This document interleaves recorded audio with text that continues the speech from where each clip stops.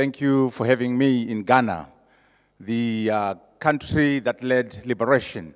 I feel inspired being in Ghana. Now, we're talking about the fourth industrial revolution. Is Africa at the crossroads? What do we want as Africans? We want shared economic prosperity. When we say African, it's Africa and its diaspora. Africans in America, Africans in the Caribbean, Africans in Brazil, Africans on the continent. We are the same people. All people of African descent are the same people. And we are saying what we want. We want shared economic growth. And the pillars that will make us achieve that are continental integration and political unity as one. And then the fourth industrial revolution, and the third pillar is innovation and entrepreneurship.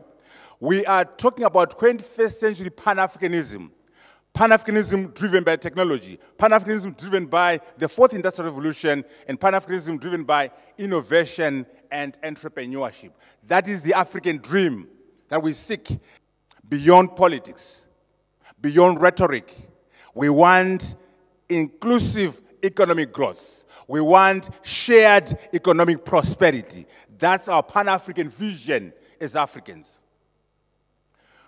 What we mean by the fourth industrial revolution is a global, all-embracing technology transformation which will affect the way individuals, the way institutions, the way communities do their business. The scale, the scope, and speed of the changes is why it is a revolution. There are new technologies that are fusing physical, digital, and biological worlds, impacting all disciplines. Economics, engineering, industries. It is redefining the very meaning of humanity.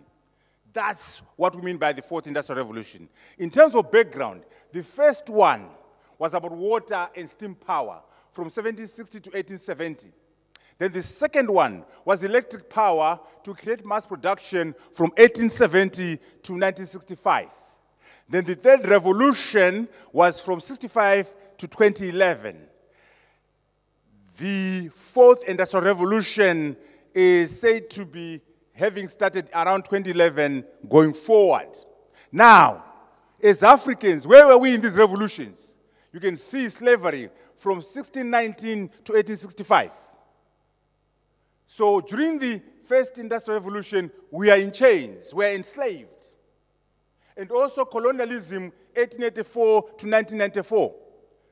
So during the first, second, and third, the African was not a full player.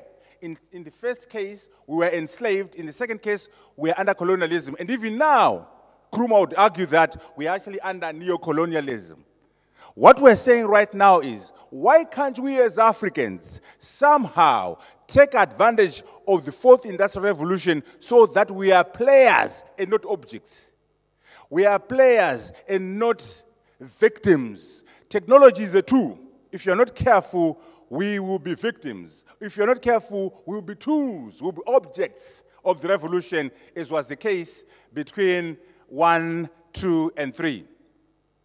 So the fourth industrial revolution is building on the third, and it's fusing technologies that are blurring physical, digital, and biological systems. Why do we call it a revolution?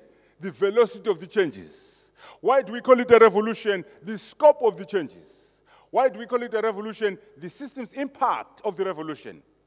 The major growth of artificial intelligence and its extensive deployment in e-commerce means that it has changed the way we do business as individual institutions and affects all disciplines. That's why it's called a revolution. I'll just share with you a few definitions without detail, so you have a sense of what we're talking about when we talk about this revolution. Artificial intelligence is intelligence programmed into a machine, demonstrated by machines, in contrast to natural intelligence manifested by human beings and other animals. If you can make a machine do things that we normally ascribe to human beings, then we have artificial intelligence. Okay? Artificial general intelligence. Now, this is where we build a machine that has general intelligence, not just particular intelligence, but general intelligence. Intelligence of a machine that has capacity to understand and learn any intellectual task that a human being can do. It is the primary goal of artificial intelligence research. This is work in progress. It's one thing to build a machine that does one particular job, quite another to build a machine that has general artificial intelligence. Machine learning, the study of algorithms and statistical models that computer systems are used to effectively perform tasks without using explicit instructions, but rather relying on patterns and inference. Just to give you a sense of the jargon of the fourth industrial revolution, we talk about deep learning, which is part of the broader family of machine intelligence and learning data representation. But you can look at this later on. But I want you to know what is driving the revolution. Robotics, the intelligent connection of perception to action. When you put your hand on a hot stove, what happens? When you put your hand on the stove, the sensors in your hand will feel the heat and send a signal to your brain. Your brain will make a decision and make a communication with your muscles to remove your arm. So sensors, a brain, and an actuator. Three things. If you can have sensation to understand what is going on, if you can have a brain to make a decision, and then the actuator to bring motion, you have a robot. Three things. Sensors, a brain, and actuator. Intelligent connection of perception to action. That is robotics. The design, construction of machines that do things that we normally ascribe to human beings. That is a key driver of the revolution. Mechatronics, the synergistic integration of mechanics, electronics, and computer science to produce optimal products. So a robot becomes a specific mechatronic product. Your rocket, your plane is a mechatronic product. What we're emphasizing is that 1 + 1 is equal to 3. 1 + 1 is equal to 5. The combination of mechanics, electronics, and computer science synergistically will produce a product which is much stronger than the addition of the two fields.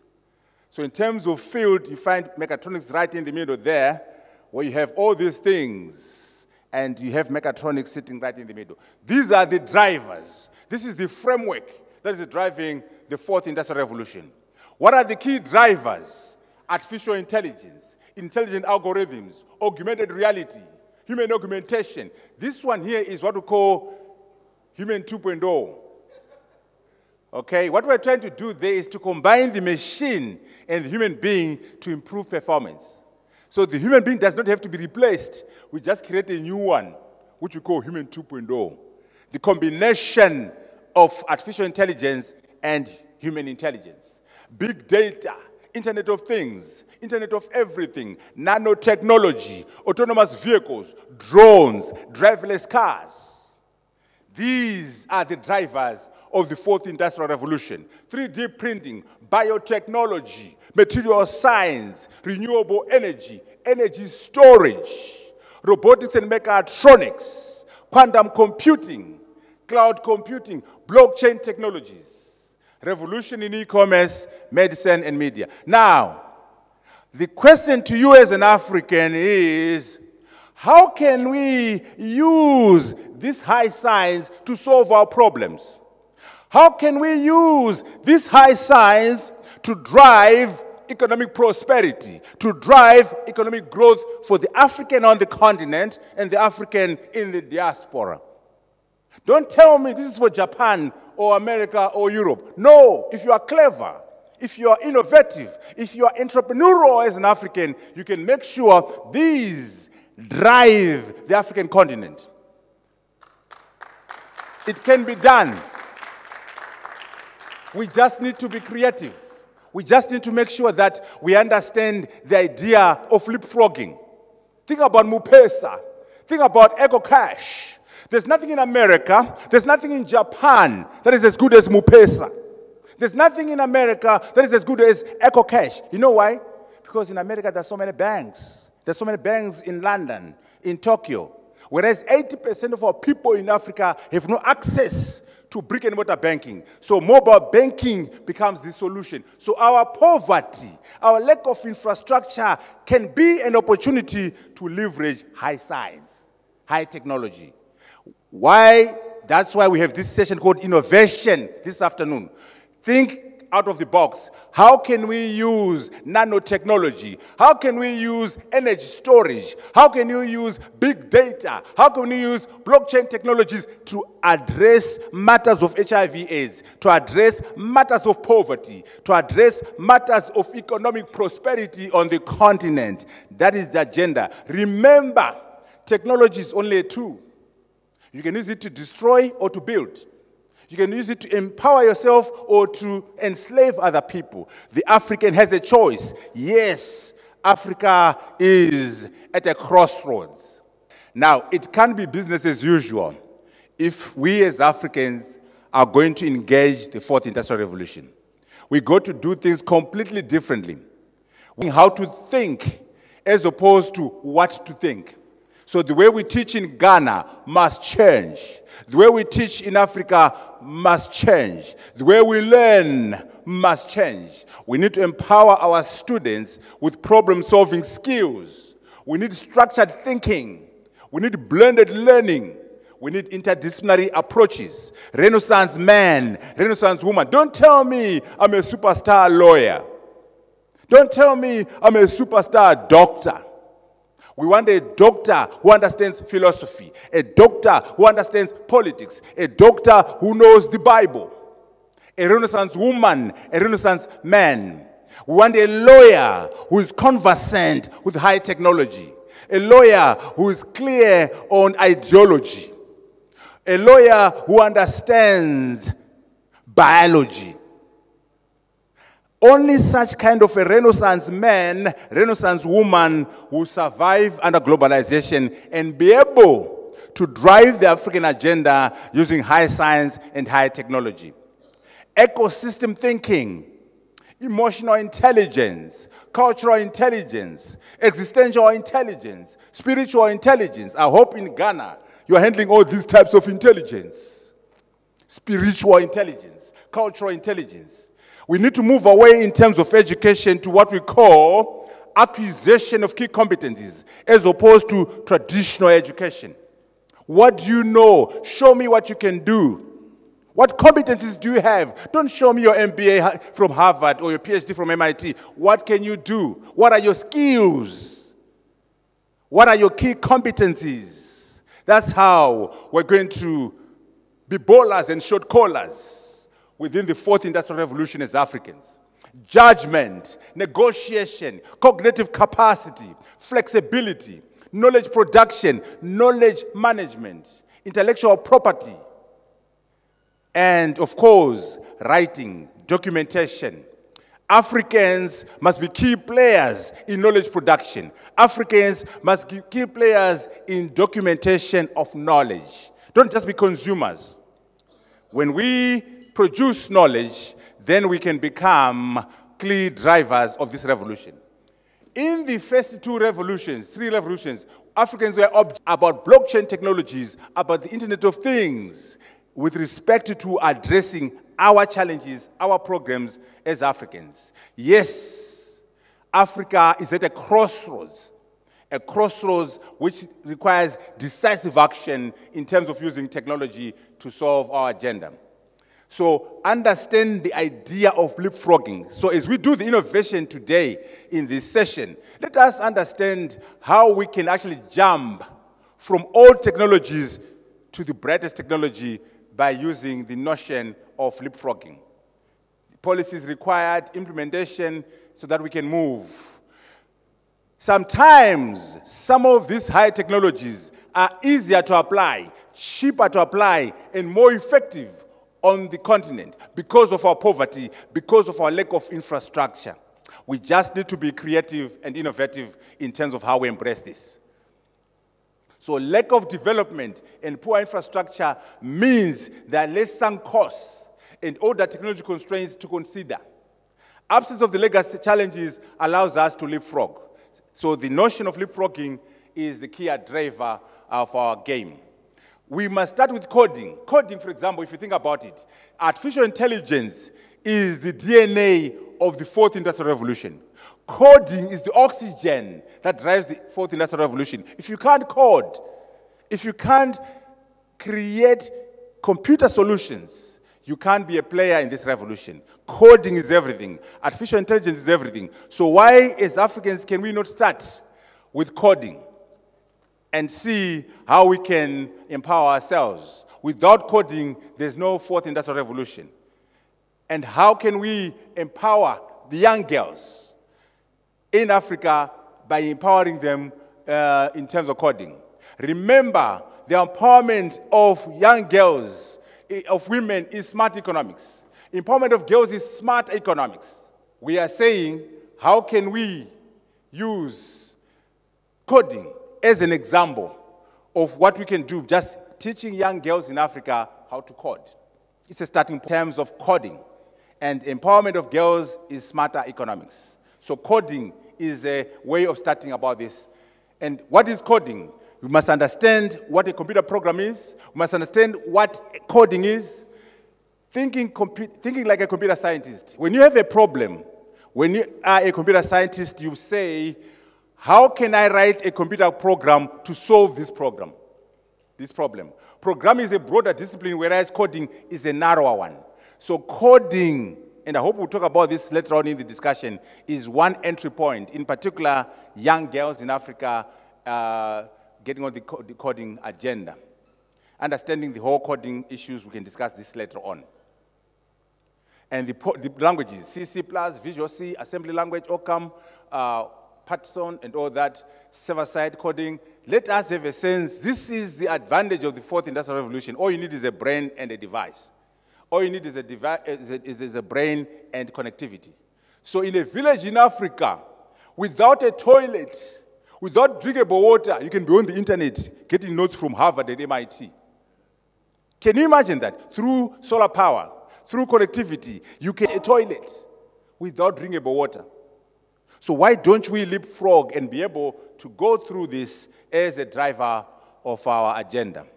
Now, as I emphasize the fourth industrial revolution, we must understand that Botswana won't do it as Botswana. Nigeria won't do it as Nigeria. We must think about continental integration as the framework.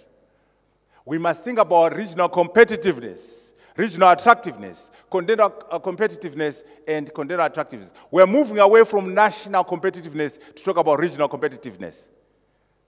An investor in Japan, an investor in New York will not come to Ghana if Nigeria is not attractive. Will not come to South Africa if Botswana is not attractive. They will think about the region. How is ECOWAS? How is SADC? How is the East African community? How is the African continent? So we need to think in terms of the continent as our unit of analysis. The continent is the only viable unity of analysis. Okay? The continent is the only viable framework in which Africa can embrace the fourth industrial revolution. We can't embrace it as small little countries. Economies of scale, political unity, a huge resource base, and then scale, and human capital, and the collective GDP. This is what will allow us to move in the fourth industrial revolution. SADC, GDP, $12 billion.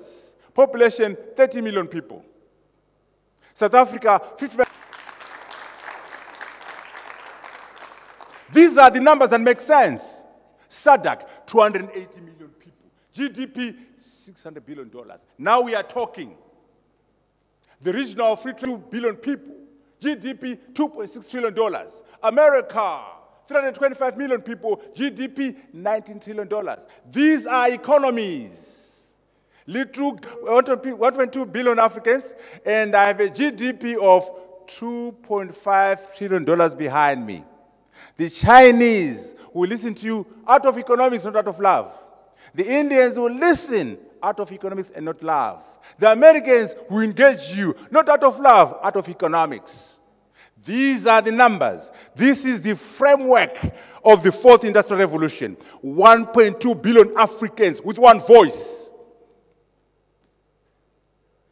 A people with $2.5 trillion GDP can unlock value for the continent, for the Africans and the African diaspora. Nkrumah was way ahead of his time. You know what Nkrumah said? Let us not get used to our little nations. We will not unite. Let's move quickly. And Nyerere and them said, no, let's do brick by brick. Guess what? You know what the problem is here? When we unite, when we succeed and have the United States of Africa, there will be one president in Africa. There will be no president in Ghana. Ado, are you ready? Mahama, are you ready to be a minister of agriculture for Africa? He's not ready. Ado is not ready. Mahama is not ready. Buhari is not ready to be minister of the police. Kagame does not want to be a minister of the youth. There is no such thing as a free lunch. If we're going to be able to get the United States of Africa, you must give up on elements of national sovereignty. Give up on your petty personal ambitions so that we can work together as one continent. As Buhari, Kagame, Mnangagwa, Cyril Ramaphosa are not ready to be governors, to be ministers. They want to be president of starving people. Shame on you, African president. That's why Nkrumah had seen this. To the African unity, to the African bloc. Why can't we as Africans have one leader? What's so special about us? Other successful economies have one leader. South Africa is meaningless unless it is linked to the prosperity of the rest of the African continent. Can Zuma say that? Can Ramaphosa say that? The prosperity of Nigeria is meaningless. For probation. Shame on you, Obama. Shame on you, Oprah Winfrey. No one will respect you. You know, I used to go to the World Economic Forum and I used to talk a lot. And they'll say, hey, we like what you're saying. Where are you from? Then I refuse to answer. I keep talking. No. We agree with you, but where are you from? I'm coming out of MIT. No. We mean your country. If you're that smart, how come there's cholera in your country? If you're that smart, how come your elections are rigged? So my superstardom, my rock star status was undermined by the poverty and disasters in my own country. So you as an African, it doesn't matter who you are, CEO, ambassador, rock star, you are nothing unless and until every African is a superstar.